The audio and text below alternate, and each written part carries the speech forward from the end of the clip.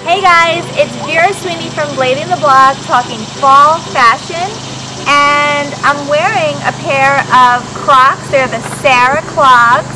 They come in a variety of colors, and I just wanted to talk a little bit about how you should incorporate these into your fall wardrobe.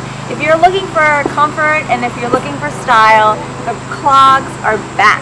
Now when you step into the clog from Crocs, they have triple Crocs comfort. Right away you feel that cushion and it feels like you're walking on a cloud. These are not your standard heels that are harsh on the toe.